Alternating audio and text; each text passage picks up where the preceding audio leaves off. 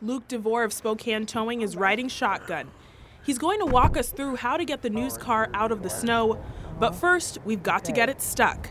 For the record, our station told us to do this, so if we get the car stuck, they're paying for the towing services. There you go. There, perfect, that's enough.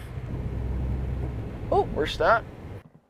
What happened is, with it being in two-wheel drive, it's got what's called an open differential. One starts spinning as soon as it loses traction, and the one that has traction stops spinning.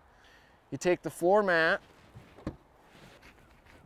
take a little bit of snow out from under that tire, so you got a little bit of a gap, chalk it up under there, kind of kick it under. Devore recommends to put the mats down under each tire that's spinning. Arms reach snow and just dig out from under it. No mats? Try clearing the snow from the path of the tires. But I guess here, go pop her and drive, and we'll see if we can get it out. Ooh. There it goes. It spun right on it and goes. There you go. Creep it, creep it. If you're truly stuck, or if these ideas aren't working, call a tow company.